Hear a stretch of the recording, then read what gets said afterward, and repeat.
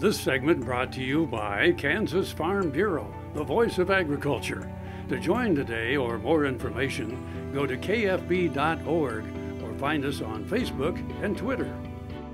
Welcome to Farm Factor. Up first, Kyle Bauer and Brian Klippenstein with Protect the Harvest talk about why the organization was developed and how it defends against the activist groups when it comes to food security.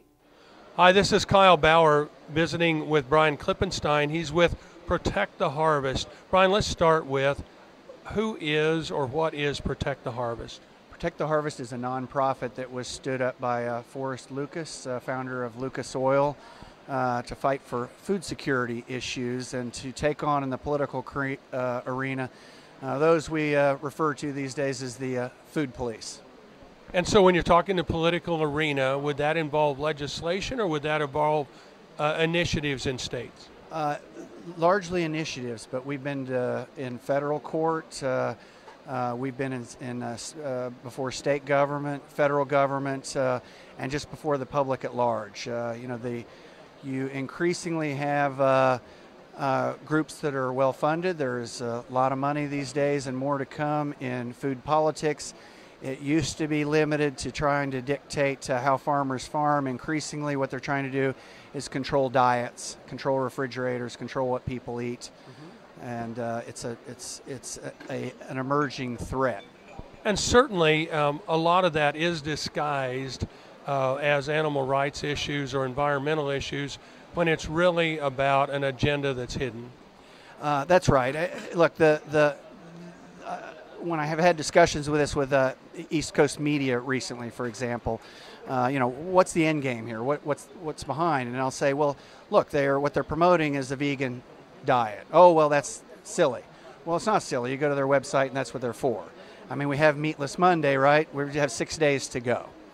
And anyone who wants to embrace any diet that they prefer, we don't object to. But when they try to impose it upon others, particularly using false pretenses, we're going to go give them a fight.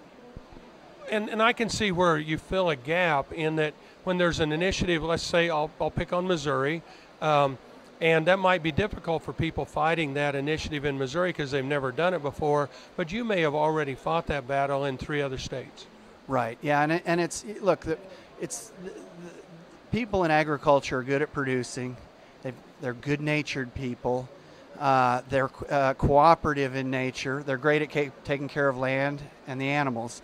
But, rough and tumble, bare knuckles politics is not what they're great at. Well, and it takes a lot of money. Well, and that's where we're still short. And, to the point where, agriculture, particularly big agriculture, is going to have to come to grips with this. Because winning these things is a choice. It takes an investment. And I'm among those who think that if they care about their own business, they care about their suppliers, they care about their customers, they care about sound science, they are going to invest. And so far they've decided not to. We're visiting with Brian Klippenstein. He's with Protect the Harvest. This is Kyle Bauer reporting. Back to you, Jamie. Thanks, Kyle. Folks, come back after these messages for this week's Kansas Soybean Update.